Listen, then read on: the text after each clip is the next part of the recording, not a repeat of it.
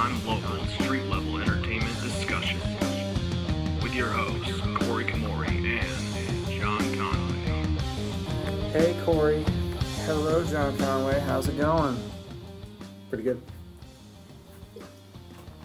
Right on, right on. How are you, Chell? Chell is good. She is always good because she's a bean. She has very short legs. So she is low to the ground, and she can kind of duck underneath all of life's problems. I hope the mic can pick up her licking her lips. I know if Spike were here, he could definitely pick that up. You can hear that across the...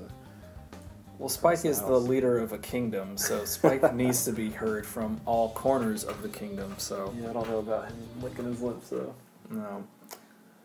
Maybe one day Chell will be his duchess or something. She can help rule this this part of the realm. You're looking very royal now, so trying to butter me up or something. It has been a minute since we've been doing this podcast thing here. Did Chell enter Spike's giveaway? I don't know if Chell did. I don't think we entered Chell in the Spike giveaway. Oh, I figured that would make it so that we would have, there would be some like bias there. You just would be like, Nah, I'm the only one that can't enter. Oh, you're the you're the only one that. Chell's like, yeah, Dad. It's like, yeah, hey, we need to get me some new stuff, Dad. Oh man, yeah, man, it has been a while. Yeah, I think honestly, last I checked, it's been about a year, maybe it's been almost, over a year. It was like 2 years almost, I think. Because we did it. It's been a long ass time. Almost. I think it's almost been 2 years. I'm wondering if we should even keep this the whole "don't hassle me, I'm local" thing. I don't know. I feel like Bill Murray. I feel like Bill Murray would be proud, and it's versatile enough that we could talk about anything. Yeah, I know, right? Like I was thinking about that too when I was like, we need to get back on this just to like talk about anything, about what we like. And I was thinking about the name, and I was like, you know what? That's like one of those cool things that, it might still make sense if we talk about other things like, which we plan on doing, movies, books, even video games. We're just gonna bullshit. We should just call this "Don't Hassle Me, I'm Local" a bullshitting podcast. Eclectic would be better, right? Well, but if I can fit in a curse word, I'm gonna throw it in there. I just think it'd be, I don't know. It's like one of those things where like we named it when it was something else, but then kept it, and it still kind of works, but not really. What's funny is I watched that movie recently, and like it brought a smile to my face because when he's walking around with that shirt on, I thought of like the 2 episodes of like, oh, we did a podcast once. Oh, and it was named after that. Oh. So what movie were you talking about? What about Bob? Yeah. Yeah. Well, were you just quizzing me there? Yeah. Well, we hadn't said what it came from, so figured you could. I'm sorry for the people at home who are listening. The one person at home who's listening. Thanks, Mom. It's okay. Your mom's not listening to this. She might. You don't know. Most people are like, they try to behave themselves when their parents are listening, but my parents know that I have a really filthy mouth, so they're just like... Not the lead singer of Taking Back Sunday, apparently. No. He was putting on a show for them. Yeah, to be completely honest, you know what? They do their thing and they do it well, but I'm not a fan. They put on a good show when we saw them. When was that? 2 weekends ago? We went and saw them the 14th. That's right. Yeah, so 11 days ago. And I feel like drinking LaCroix while doing a podcast is a really bad idea. I'm going to be burping through half of the thing. Yeah, it was... But no, they were, again, they're good at what they do. It was fun. I'm not a fan, but I'll tell you what, Coheed... When they came on, that tone, that wall of sound, and when we, because we left early, and I would have needed earplugs if I was any closer. Like... I honestly wish I had wore earplugs because my ear, like my right ear, I must be developing tinnitus or something because like my ear was fucked up for the next 2 days. But at the same time, man, worth it. Yeah, dude. But we got down, so we were at the lawn, and when we left, I was seriously like, it was just a wall of sound. When they came out, you got. But not wall of sound in the bad way. No. It was awesome. That tone, like when they came out. It was like Taking Back Sunday with their very low distortion, low gain amps, and then all of a sudden, you know, because they share when they were playing one of their songs. I don't know. I'm not as big a Coheed connoisseur as you, so but it was like one of their pop punk songs. So they share that pop punk kind of. It's probably Favorite House at Atlantic. I don't know if they had gotten to that one yet. I think I remember looking on the set list. That was one that Hillary knew. It was like the second or third song. Okay, I'd have to go through the set list that they played. I'll pull it up. And I went to Hillary and I was like, "This is straight up Taking Back Sunday," and she was like, "Thank you for making that connection because but better though." She's like, 'cause people make fun of like Taking Back Sunday, but Coheed has, if there's like a Venn diagram, they have that quality. But and I told her and I said, what Take It Back Sunday doesn't have is the prog metal that Coheed does. Because they can mix that pop punk with that proggy. I wouldn't even call it metal because at times it has that metallic quality to it, but it definitely has that hard rock. Like it's not afraid to get heavy. I would call it if you were throwing the prog word in, I would say it's metal. Yeah, but no, but they agree. They typically don't mix the two though. They have like the one song. Two's my favorite one. Or Favorite House Atlantic, or The Suffering. Or they have Gravity's Union. Or The Welcome Homes, or Or yeah, but you know what? It's interesting. There's a couple of songs on their second album, In Keeping Secrets, that bounce between the two. Like, for me, the song that's towards the end of the album, Al the Killer, kind of has that quality for me where it has that like nasty raw kind of guitar, especially if you hear it live. Like the recording version, you know, you can tell they didn't have much of a budget when they recorded it originally, but live, nasty crunchy guitar riff driving the intro and the verses, and then when the chorus kicks in, it's straight up just like pop punk type of shit, but not in like the best way possible because I can't stand pop punk. But at the same time, I think that lyrics have a lot to do with that. Knowing that Coheed does stuff from a sci-fi concept perspective makes it so that it comes across less, I guess, cringy. Maybe for me, but I'm a sci-fi nerd. I think you're just rationalizing. I don't know, maybe. But like again, like it makes it so like the pop punk stuff isn't as cringy for me. Yeah. Because especially in a song like Al the Killer, he's basically saying, you know, like, when I kill her, I'll have her die white girls. It's like it's about this dude who's fucking fascinated with killing white women in his spaceship. You know, clearly Claudio has some had some issues. But you know, again, I just feel like it kind of comes across a little bit better. Yeah, it's a little more tolerable. I guess I'll use that word. Fair enough. But they don't. But so back to what I was saying. It was Devil in Jersey City that they played. That was very pop punkish. Okay. That was off their first album. That was the one that you were probably like, "This is straight Taking Back Sunday." Yeah, it's funny because like I would not. The only reason I know anything about Taking Back Sunday is because of Fitz. Mm-hmm. And then Hillary likes him too, so I'm gonna name drop Fitz out here. Yeah, that's right.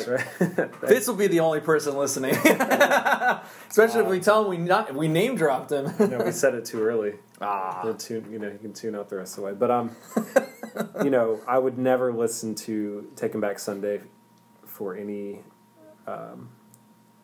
like music elements, you know. So therefore, like the tone obviously is not really. What I would prefer, so that's why I think, you know, Coheed has to have that high gain, you know, the really good gear. Well, the moment that Dark Sentencer kicked in, it was like, all right, these guys are not here to fuck around. And the way that the light show played into it too, where, you know, the moment that intro started fading out and they went into that main first riff, and then the music drops out. And then there's like the voiceover thing, and then the whole like chanting stuff comes in, and the way the keywork symbol lit up, I was like, "Oh, holy shit!" I don't care who you are. Whenever you come out on stage with the silhouettes, if you have that light show, like that automatically just makes you that much more badass. They whipped out their dicks that night, and we're just like, "Here they are. Look at this." what I've always thought this is cool about, you know, not every band can do this, or silhouettes of bands. You know, there's only so many that if you just see a silhouette of them, you can tell which band they are. And Coheed would be one of them, mainly because of his hair and the way that he stands. You know what I mean? But you would be able to be like, okay, that's Coheed. And then, like, you know, there's another one, Primus.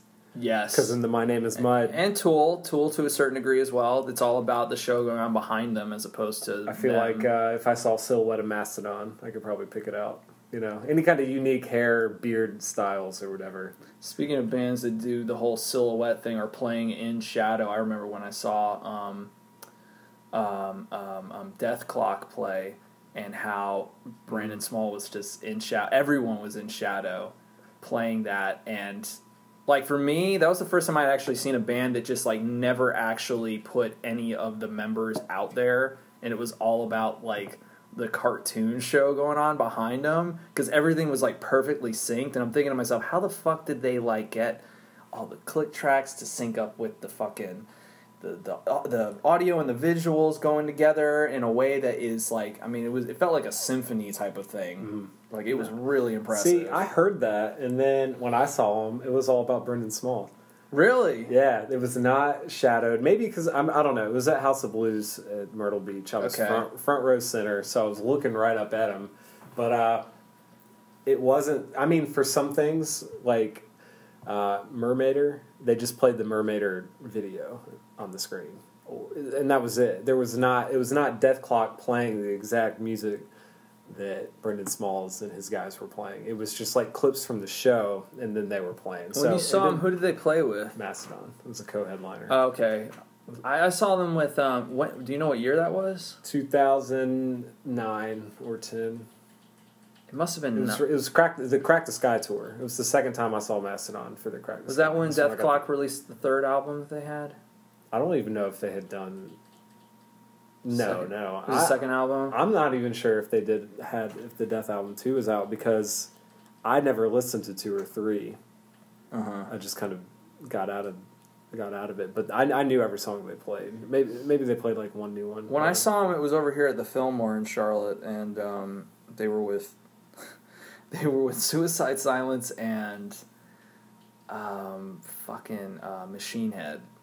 Wow. See, I saw him. It was this was Suicide Silence before Mitch died. Like, it was not a good experience. No, not to talk ill about the dead or anything like that, but it was not a good show on their part. As far as Death Clock and Machine Head were concerned, I mean, they were fucking ripped.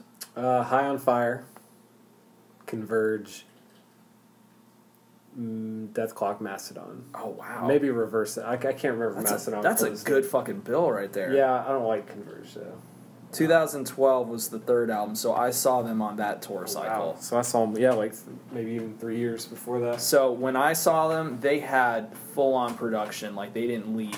Like, they spared no expense. Like, when they were introduced like the band members like playing at one point, mm-hmm. and he just went up and like flexed his arms. Like, I mean, he did do that during the show, but then they immediately turned the lights off again, and then the video stuff started playing, and I loved it, honestly. Maybe they did have it. Maybe it just wasn't. I don't know. It felt like, for me, like a heavy metal theme park ride. Okay. Like, I was like, I've never seen a band do shit like this before. Nah, it just felt like Brendan Smalls playing Death Clock.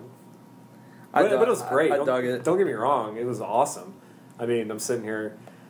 I'm not complaining. Speaking of Death Clock and Metalocalypse, R.I.P. to Jon Schnepp, the director of Metalocalypse. He fucking died over the weekend. Yeah. That shit sucked, man. That guy was awesome.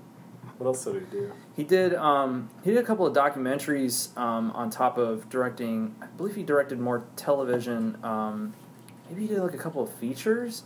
But the one that stuck out to me that I remember the most was he did a documentary about the Superman film that Warner Brothers was trying to make for years, that Tim Burton and Nicolas Cage were making. Like, Nicolas Cage was going to play Superman. Wow. It was called the Death of Superman Lives, I think is what it was called. And he went around and interviewed everybody in the industry that was working on that film at the time, because it was the producer of the original Batman film with Michael Keaton was trying to produce it and get it off the ground. And very famously, Kevin Smith was hired to write this particular film. And he does this in his like little stand-up routine where he talks about the producer all the time and how much of a nut job the guy was. And Kevin Smith was in this film talking about his experience on that film. Tim Burton was in the film. Or he was in the documentary talking about the making of the film. I think Nicolas Cage was the only one that wasn't in the documentary, but it was really interesting, really cool, and it gives you like a really great insight into just like the way films are developed and how they get into development hell when they're trying to adapt something that big. And thank God it never happened, because that it looked like utter shit. Like his costume looked like something out of a fucking Halloween store. It was just like, it was super plastic looking, like it just looked horrible. And his hair, he had the 90s Superman hair where it looked like he was wearing like a mullet. Dude, it was fucking hilarious. But at the same time, it was fascinating because I was just like, I kind of wanted to see this just to be like, oh my God. But at the same time, I'm glad that it never happened. Instead... Has he written any superhero movies? Who? Kevin Smith? No, he was a comic book writer for a while. He wrote for Marvel. He wrote Daredevil was his most famous series. His run on Daredevil, which was, I believe, in the late 90s, is really fucking good. Like, really well written. Nice. Surprisingly so. And I like Kevin Smith. Especially, Clerks 1, Clerks 2, I fucking love. But really anything outside of that is kind of like... Come on, Jay and Silent Bob? Well, I mean, are you kidding me? I can't say that it's well written. It's fun, but it's not well written. But I like Kevin Smith just because he seems like a... Well, again, Mallrats was fine too, but I don't feel like it has the kind of staying power that Clerks 1 and 2 have. Clerks 2? Really? Dude, Clerks 2's got some funny fucking moments in it. It does, but that's... Okay, so does Mallrats, so does Jay and Silent Bob Strike Back. But I don't feel like... Moments. The writing, are you serious? I don't feel like Clerks, I can give you Clerks, because that is like... They take the most boring job ever and turn it into a movie, and it doesn't feel boring ever. Yeah, but the thing is like, I can't go around quoting shit from those other movies the way I can, like, with Clerks 2. Like, the shit with Lord of the Rings, like, I can instantly... Like, I can quote that and someone will instantly get what I'm talking about. Are and you it's kidding funny me? as fuck. $15, little man? That's the most quotable... Okay, all right, I'll give you that. I will give you that. Anytime somebody says $15, somebody little man, is going to sing put that the shit song. in my hand. All right, I'll give you that Thank one. you. I'll give you that one. Doesn't have anything on Berserker. You're right. Doesn't have anything on Berserker. Oh my god. Olaf, man, what happened to that guy's career, man? God, I would love to listen to that band. We need to find that guy, see if he's still living, man, and get him to do a fucking tribute. Yeah, you're right. band. If I try to quote Mallrats, nobody ever gets it.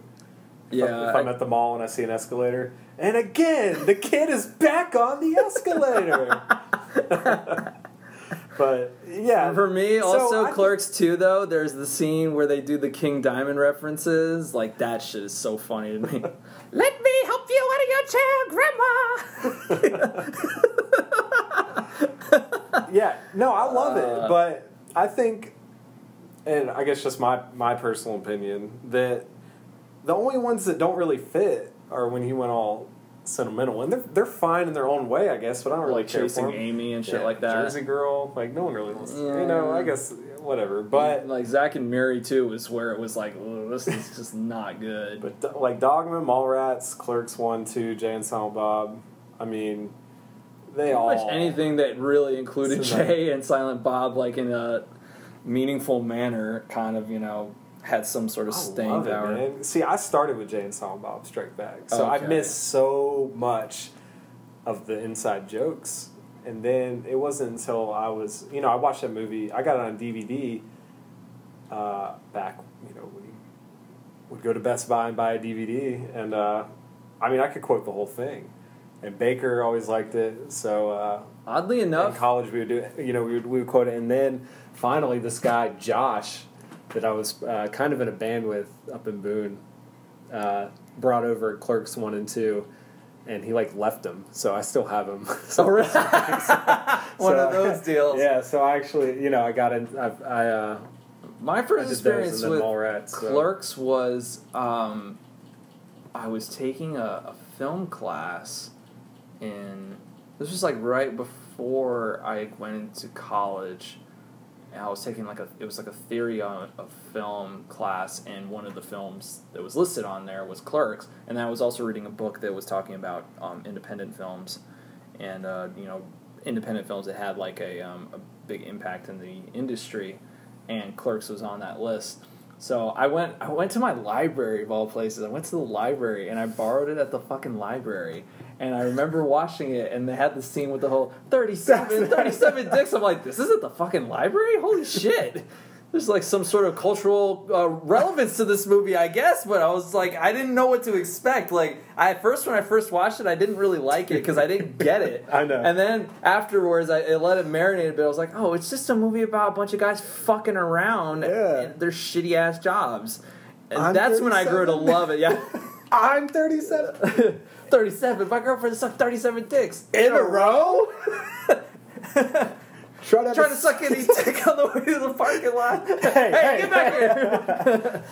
Oh man, but if you ever get the chance, if you ever have the opportunity, check out his Daredevil run because it's really good. Like a lot of what they took from a lot of what they translated into the Netflix series has echoes of his line or his particular run on Daredevil mixed with like what Frank Miller did, but his stuff's pretty good surprisingly. But yeah, it's funny we happened to just jump into a tangent on Kevin Smith films. I like that one thing, but Kevin Smith though. So Kevin Smith is my podcasting idol. Glad to see he survived the widow. Oh yeah, the Widowmaker. Yeah, the Widowmaker. God so damn, dude, he's like dropping scary. weight too. Have you seen him? Yeah, man. I follow him on Instagram, so Same. Yeah. And I watch his podcast. I subscribe to his podcast. I'm listening to that shit all the time. So good on him, man. Good on him. Fitz would try to get me into the Fat Man on Batman ones. Oh, dude, I love them. I just love them. They're like them. I don't have any new ones. Those and I'm really into Double Toasted is a movie podcast, but they also do kind of like tomfoolery bullshitting kind of podcasts in between the movie stuff that I really dig. They're really cool guys. Besides my sports ones that I listen to and the Rich Roll one I was telling you about, you ever listen to Mark Maron's, the guy that does Glow? No. Man, he like Glow, like the Netflix. Yeah, so he's the the dude with the mustache and the glasses. Oh, really? He calls it WTF. Mm-hmm. And when it's podcasts with guests, you can really judge the merit of a podcast by the quality of guests, and they are just like A+ celebrities. I mean, I don't know how he gets these people. I don't really know much about what he's done aside from I think he had a show. It was an IFC thing on Netflix called Maron, but dude, he gets everybody. I just listened to one Billy Bob Thornton the other day. He had Paul Rudd on there for the Ant-Man stuff. Wow. He did one. I mean, you go back for years. I mean, I'm just picking them out. I mean, he did Jeff Bridges. He did one with Marilyn Manson right before he got hurt. Wow. On stage. Holy so I shit. mean, it's just like everybody. And there's just like no agenda really. They're just talking. Freeform talking. Yeah, and so I listen to that one when it's somebody I know. I don't listen to all the ones, but the Billy Bob Thornton one was really another good one. It's kind of a podcast, kind of not. It's like they're kind of like video interview type of deals called Hot Ones on YouTube. Look them up; they're pretty cool. It's this guy talking to various guests, whether they be, I mean, he's got everyone from I think he had like Dwayne Wade on one. He had fucking Chance the Rapper on another, I believe. He's had actors on there like Terry Crews and Kevin Hart. I'd like to listen to Chance the Rapper one for sure. So basically, what they're eating hot wings while they're doing an interview, and the hot wings start from they start really low as far as their intensity level, and they slowly get to the point where they would kill a normal person. And he makes these people eat them while he's asking them questions. They're all 20 minutes long. So that's awesome. What's it called? It's called Hot Ones. Oh, it's huge on YouTube. It's got a shitload of viewers. It's got a shitload of subscribers. Look it up. It's really good shit. Check that out. But yeah, it's good shit. I'm pretty sure Chance the Rapper's on. I could be wrong. I feel like that's you'd have to a way more intense version of Jerry Seinfeld's the getting coffee in cars. Yeah, like this. It really I'm gonna make you eat some hot ass wings and get the truth out of you, man. It's like the sadistic version of it's like if Jigsaw from the Saw movies did an interview show. Jesus. So yeah, great, that's a good one to watch. I would love to. We should do that. I should rip them off and do it once. Fuck that! I can't even. I could not do that. I got terrible acid reflux. I'd die. Right. Well, I could write all the questions for you, and you could do all the hard you work. interview me, and I'll eat hot. Yeah, there you go. We'll find the hottest ones in Charlotte. Hey, as long as it doesn't have the ghost pepper in it, man, I'll do some of these habanero. I can go up to that, but once they start doing the ghost pepper, that's no bueno. No, this is. But I can do some hot wings, man. I went to Buffalo at the Anchor Bar where they originated the buffalo wing, and I had the hottest ones there. To be fair, they really weren't that hot, but. I'm such a puss when it comes to that shit. I can't do it. Like, I will instantly regret it. We, in college, we worked at Beef O'Brady's. It was this very low-key but franchise family sports bar, and they had a nuclear sauce. And Fitz ended up working there with me, too, towards the end. And we would always see who could eat the most nuclear wings. And then they added a new ingredient. They added the ghost pepper to them. And it was like, once they did that, we stopped doing it. One of the hotter ones in this show is called Megadeth sauce. Nice. And and then there's like Mad Dog 57. It's some crazy shit. The one that they actually got popular enough that they made their own sauce. So like now the very hottest sauce that they have is their own that they make. It's called The Last Dab, and you're supposed to put like a little dab on like, the end of the wing, and it will like. My brother. The coolest one is with Neil deGrasse Tyson. He was on the show. Oh, nice. Fucking cool. So my brother is all about hot sauce, right? Oh, yeah. So there's like the ghost pepper, which I always thought was the hottest one, and then you got the scorpion pepper. So my brother's like just putting he's putting like scorpion pepper sauce on all of his stuff, eating it, and then he gets his own like Carolina Reaper stuff. Oh, which is genetically modified pepper. It's not even it's not even natural. Get a little bit of GMO in your hot sauce. They make a chip now. There's this chip company. I can't remember what it is. They sell them at Harris Teeter, the habanero ones that are actually really hot. Or no, it is a ghost pepper one that's really hot. But apparently they'll send you one chip that was made with the ghost pepper, and it's called like the One Chip Challenge. Oh, God. And celebrities were doing it and stuff. Like Carolina Panthers, like Greg Olson was doing it. And it's like you have to eat the chip and like sit without any milk for like a certain amount of time. And no thanks. Of course, like Barstool Sports on Instagram shows like these like sorority girls doing it. Oh and my just, God, like crying, like dying in the mall. Like that fucking page is funny as hell. It is. It like, used to be sports. It's a little really too fratty for me at times, but there are a handful that I'm just like. I laugh so hard when I see them, like the ones you're talking about, like where the girls will go and do that shit. It's Chicks in the Wild, I think, is where they get it's almost like from. Yeah, it's like the Instagram equivalent of like whitegirlwasted.com or some shit like that.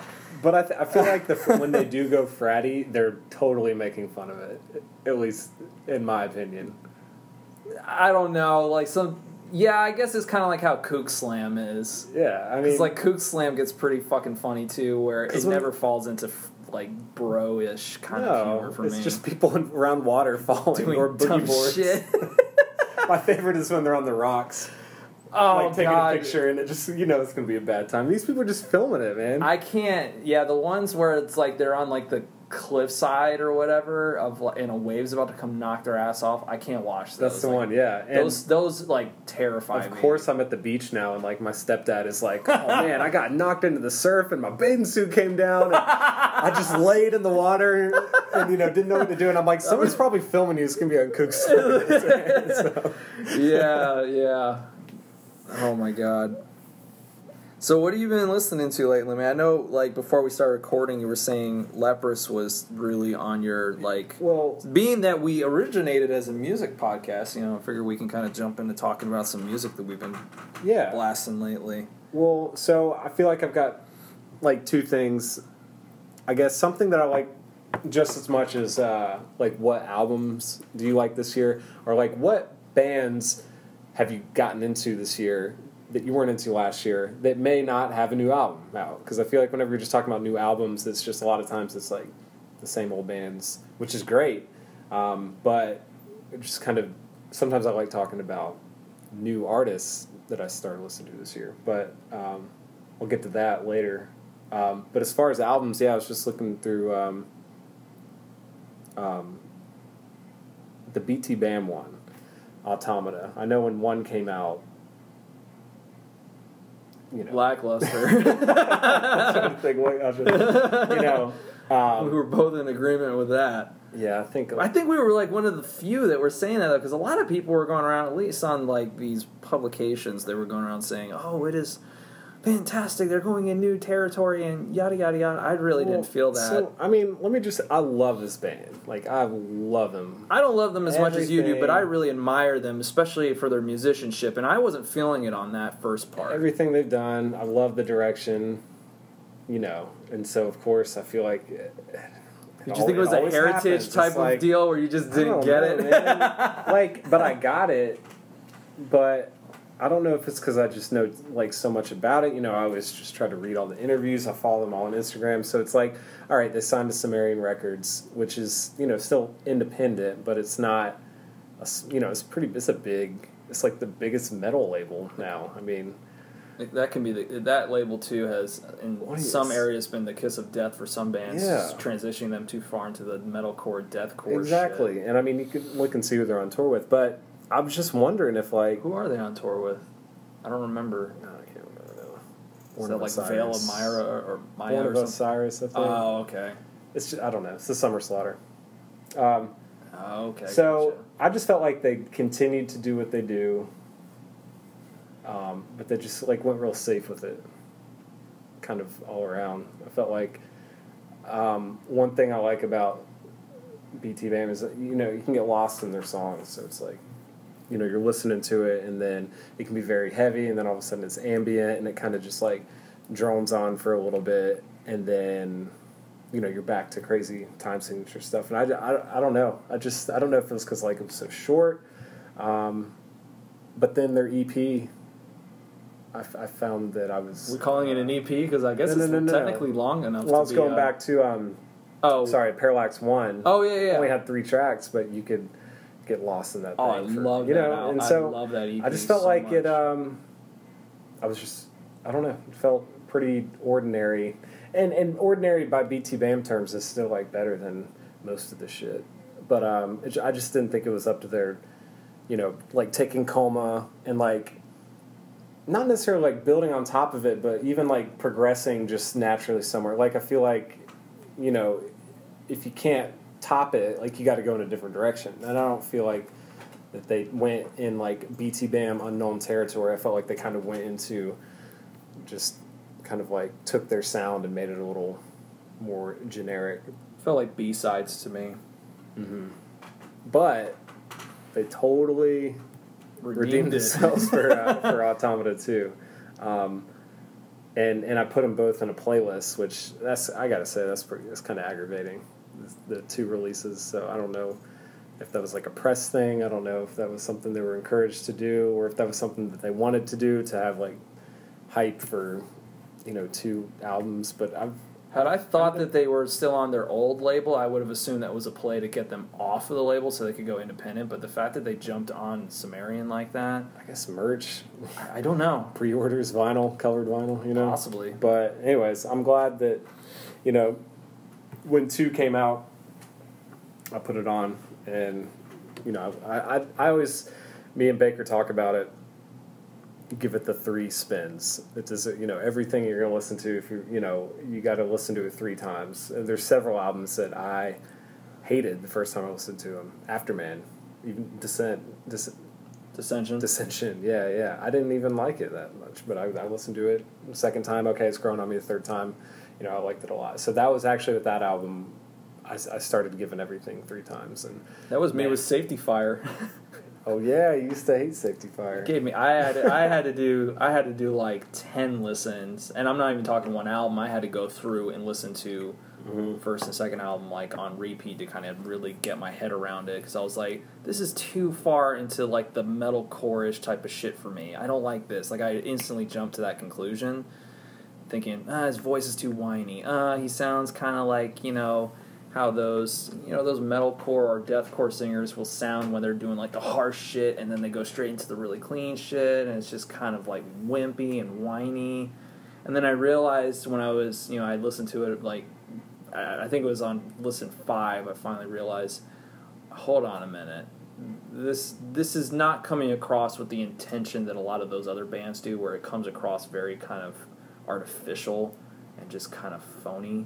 Like they're phoning it in, trying very hard to be hardcore, and then being sensitive and shit. When I really started to be introspective about what they were singing about, the way things that were organized and arranged on each song, I started going, all right, wait a minute, this is getting a little further into the proggy type of shit. Less so, I mean, it has a little bit of the metalcore-ish kind of influences and kind of the gent kind of influences, but definitely has more so the prog element that I love in bands like Coheed. And Coheed at times has some very kind of whiny-ish, pop-punk-inspired type of songs. And I'm like, well, if this doesn't bother me, why is this bothering me? I need to wrap my head around this. This is probably an issue from my end, not so much the band's end. I had to kind of recalibrate the way I was perceiving it. You give that quite a chance. I did, because I was like, there's something here. There's something here. Especially Beware the Leopard. Oh my god, that song's good. Yeah. My favorite is the last track. Is it Glass Crush? Is it Glass? I'd have to look it up.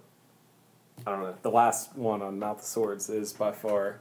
I love that one that's like very soft and quiet, and he's like, then it goes in like heavy as fuck. It's like, oh yeah, becoming I am Destroyer. Destroyer of worlds. And then it just stops. And I am. Yeah, that's just badass. All right, so speaking of Safety Fire, Good Tiger came out with a new album, right? Was that this year or last year? That was this year. Yeah, this year. That was all right. I've listened, man. I did give it 3. I'm pretty sure. Maybe not all at once. It was really kind of boring. Yeah. I will give them credit that they definitely seemed like they started working within their limitations instead of just trying to make everything sound super fucking like bombastic the way that they were vocally, especially. But the thing is, right? So I think like with an earworm, like 3 times, if I don't get something from your album after listening to it, then I don't think it ever makes it back in my rotation. You know what I mean? Like, even going back and listening to old albums. So after that Coheed show, I went back and listened, and I'm sitting there singing Man Your Battle Station. You know, like, just like that. So I think even with metal stuff, like, some kind of melody or some hook's got to get stuck with me. And that, We Will All Be Gone, is that what it's called? I can't remember, honestly. It's just not very memorable, but... Well, so like I said, I respect the fact that they started pulling back a little more, because you could tell, is it Elliot? Is that their singer? He couldn't pull that shit off live at times. Like, it sounded really like he was struggling, and it was kind of painful to hear, because like I could hear him tearing his voice up. And I was just like I liked the songs from the actual recorded versions. I think there's issues with the production on them, being a little too artificial at times, but overall I still like those songs, especially those first 3. They were good. But like I think it's funny, we brought this podcast all the way back around to Good Tiger, because I think the very first one we talked about Good Tiger. It's very front loaded. It's very front loaded, but Safety Fire is not. But anyway, we were talking about BTBAM, and we were talking about Automata 2. What's right now?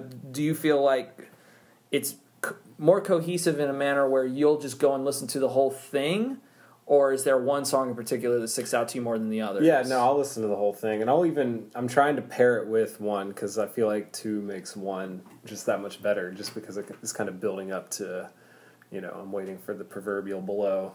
See, for me, listening to the 2 back to back, it's like watching. It's like watching Rogue One, a Star Wars story. The beginning is just like you're trudging through the fucking thing. You're just like, God damn, just get to the end. The last 45 minutes is fucking incredible. Yeah, fair enough. And that's kind of what I always just wait for the last half to kick in. Mm-hmm. So I feel like it really just works better on its own. Just start it right there, but Voice of Trespass. Yes! I was just going to say, Voice of Trespass course. is the best one in my opinion. Yeah. And then when it just stops and goes to that chug. Dun, dun, dun, dun, dun. Oh, man. I love what they did with that song. The swing feel to it. So jazzy. But the leads on that album they don't sound forced. Dusty's got some good ones. I think on the end of Proverbial Below, he's got a nice bluesy one that might be my favorite on the whole record, Automata 1 and 2. Which is funny because I was talking to Baker about it. Our favorite solo on Coma is Dusty's on... shit. What's the track called? I don't know. There's a lot of leads on this song. I know, but it's the one... I'll come back to me. You know what? We'll just look it up. I was going to say, we have the power of the internet we at our do. fingertips. But another album, I think, that I don't listen to a lot, but when I do, I really enjoy it, is the new Tesseract album. Yes, I would very much agree with you on that. Option Oblivion, that's the one. Oh, okay. But yeah, so I'm when I was actually leaving the Ghost show, which we'll get to that album, I'm sure. Yes, I'm sure we will. I put in Sonder, and I was just like, when it hits Smile. Oh my god! Like the whole album's just worth it, in my opinion. Like when he just screams that chorus. So, I don't know really what they did different, but it makes that album. You know, if you listen to, Polaris. Polaris. You know, it's kind of like, where are they going to go? I mean, they've got a atmospheric gent sound. It's progressive, but I mean, where are they going to take it? But I don't know what they did with Sonder, but I really yeah, it's weird because like they didn't deviate far from what they've done in the past. I feel like they just really refined it on this album. I really like Polaris. I don't think I liked it as much as you and Neil did. I know there's a couple of songs on there. One of them, was it called like Phoenix or something like that? Mm-hmm. That's a really good song. I did like that one. It has a very kind of like uplifting, triumphant feel to it, which is interesting for a metal track. But for me, Sonder brought all the elements that album had and Altered State had into one cohesive package for me. It had the atmospheric quality that both of those albums had, more so the stuff that Altered State was bringing to the table, which that's a great album. I love that album so much, and I'm glad that their vocalist now, who was in the band before that album was released, can pull off those songs the way he does. He does pull them off very well live, more so than the vocalist who recorded those original tracks. Couldn't do it. He couldn't do it, which is, nothing against the guy. He just, had trouble doing that stuff live, but that album is just so good, and I feel like Sonder was able to kind of meld the two in a way that resonated with me very well. I mean, I love King. King sounds awesome. Luminary, the first song, is really good. But Smile, for me, which is funny because they had released Smile as a single way before releasing this album, and the single version I did not like because it didn't have that whole screaming part of the whole "I can feel you getting closer," and then that whole higher register, almost falsetto-y thing he's doing before it gets into that scream. Like, it didn't have any of that stuff, to my recollection. I'm trying to remember. And it just, the production on it was very flat, and I remember listening to it with Neil when I was recording vocals for our album. Or I'll take that back. I was recording demo vocals for the demos way back when, and we both had the same reaction. We were like, this is just really flat. There's just not enough oomph to this. Mm. So I was glad to hear that when it came around on the album that it really soared the way it could. And I don't know what it is they're doing during that one breakdown section. with the whole like down, down, da, da, da, Oh, da, yeah. down, down, da, da, like I don't know what they're doing instrumentally there, like what kind of instruments they're using, but it sounds like it kind of has like it sounds like bass, guitar, and almost like keyboard or something. Yeah. And that extra whatever it is makes that part just like hit you so hard, and it just grooves so nicely. They come up with some tasty grooves with those extended range, and then they always got the slap bass on it too, kind of mimicking that. Yeah, they've really got their own sound. I like it. Yeah. All right, what about Ghost? Ghost has. Still listen to that? You know what? I recently, when was it? I think it was over the weekend. I was listening to it, and I really like the album, but for me, it doesn't resonate with me the way that some of their older songs do, and it's a weird album because like for the most part through like the first half of it, I really enjoy it. And then I really like the, what's the song with the while you sleep unearthly the lies? Witch Image? Is that what it's called? Okay. I really like that song just because it's silly and catchy the way that a good Ghost song should be. But I feel like that album it ends on a very flat note for me. Yeah, I find myself not listening to the last track. The last track and even the last instrumental, which I can't pronounce to save my life. Oh man, I love it. I'm not a fan of that one because Miasma is just so strong But that's all the way That's throughout. the one that reminds me of old. I'm in a fucking castle in flames with the like right. In Flames, if they were using a saxophone. No. I'm talking about the other one, the one that you. Oh, the other one you're talking about. Yeah, see, I don't hear that one. as Miasma much. is straight up plugged in Flames, but the other one are there. They have a lot of softer instrumentals. I for some reason it just I think it would work better on the album listening wise if the two had been kind of like flipped, if it had ended on a higher note than it does, because it just ends very flat for me. And I still really like the album. I mean, I love that band. I know a lot of people either love them or hate them, but I happen to be. I'm glad that you love them because I love them even more because there's someone else that loves them as much as I do. Dude, I'm telling you, man, like, there's so many people that are so weird about them where they're just like, if you mention it, they'll be like, fuck that band. That band's fucking I would smack fake-ass metal bullshit. And What? I'm like, clearly you take yourself way too fucking seriously, and that's why you don't get it.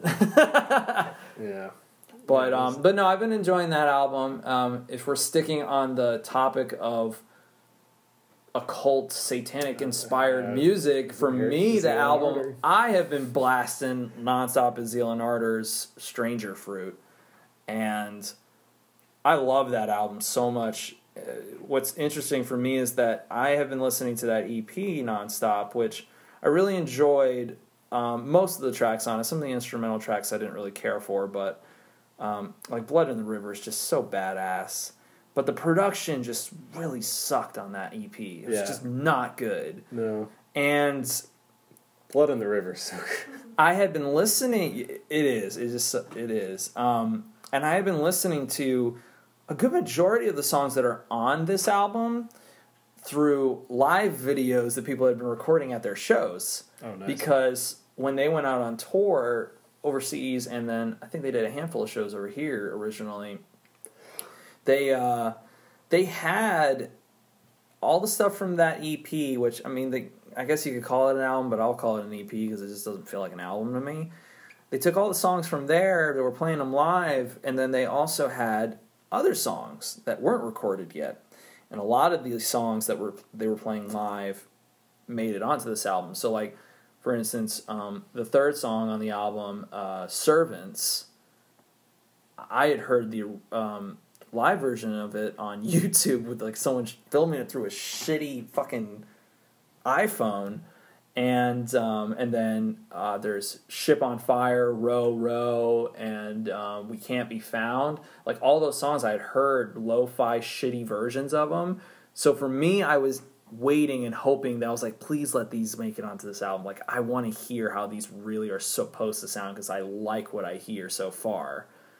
And when they got put onto the album and then they were really brought out in the way that they should have originally been brought out, it made me super happy because I felt like I had been journeying with this band and I got to finally see them put out something that really showcased all of their best qualities.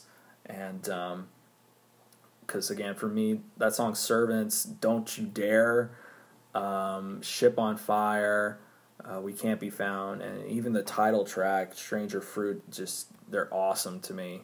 And just, at times, very unsettling, very interesting, especially with, the concept of taking, black metal or doom metal, anything that has that kind of like, the really super dark quality to it, mixing it with like slave spirituals is just like so interesting to me. Like I can't say I ever would have thought of combining those two. I know. And then the album name, I mean, are there any ties to Strange Fruit? Yeah. Yes, it is inspired by that. I mean, I figured. Which, again, when you think of the context of all the songs, a lot of the songs, I mean, conceptually, it makes total sense. Well, and conceptually, the whole idea of the band was like, well, what if, African American slaves reacted the way that the Norwegians reacted when Christianity was imposed upon them in manners of like burning churches and revolting by following Satan and all that other shit. And that whole like what if scenario just was really interesting to me. I was like, that does kind of sound cool. It's like a whole weird, like how Django Unchained is kind of that weird what if kind of movie that you just want to see, because it gives you that sense of vindication and empowerment, even if it's utilizing dark forces. I love it. I really do like that album a lot. I know that when we had talked last about it, you were kind of... I was probably still on on the fence the one listen, so I owe it a couple more. Okay. So another one for me that I've been listening to, and this is like completely out of the realm of like metal and everything, and this has really kind of been inspiring me with some of the solo stuff that I've been writing lately. I've been listening to a lot of Glitch Mob, which they are a group of guys out in California that do electronic music. And it's very ambient, atmospheric electronic music that, I don't know, man, just puts you kind of in a chill mindset, but at the same time has a lot of like oomph and crunch to it, the way that, for me, some metal songs have. Mm-hmm. It's got like attitude at times, but it also just kind of, I don't know, it makes you feel like you're suspended when you're listening to it. Like, I really dig it. I can kind of just get lost in it. Listen to it a lot when I'm at work lately. Are they on Spotify? They are on Spotify, and they just released their new album, which I am trying to remember what the album is. The new album is called Sea Without Eyes, and I really like it. It's a really good album. It's at times goes into like very poppy kind of territory, and definitely sounds a little more mainstream than some of the other stuff they've done in the past, but I really like it. I still think it's really good. I will say, though, that I think so far for me, my favorite release of theirs is still their 2014 release, Love, Death, Immortality. That album is just fucking awesome all the way through. Like, it's the best, like, music to listen to while you're playing video games. Like, it's just really good. So, yeah. Listening to that shit lately, and then at the same time, I've been listening to, soundtrack stuff like, really for me, and this will kind of tie into what we're talking about later if we talk about video game stuff, I've been, listening to the God of War score lately, which I absolutely adore. So, but yeah. So I don't know. I think this might be a good point to do like kind of like take a break or whatever. Maybe we'll break this into like 2 parts or something, and continue a conversation, talk about like video game stuff, some movie stuff. I would love, what I would love even more if we had kick your ass in Guitar Hero another time. There will be no, there's no challenge for you on that because I'm not fucking good. So yeah, that would be a good segue into the video game stuff. I definitely got a lot to say. Cool. Well, I guess that means we'll kind of end part 1 here and go into part 2 shortly after. Not to follow in BTBAM's footsteps. Yeah. Hopefully part 2. Maybe Hopefully part 1 is as good as part 2. We'll see. Yeah, maybe we should. Part 2 will be better. Most people are probably just like, get to the good shit right now. You guys are just rambling about fucking elitist bullshit. Just come on. Let's talk about some video games and fun shit. So, and yeah, that's a good.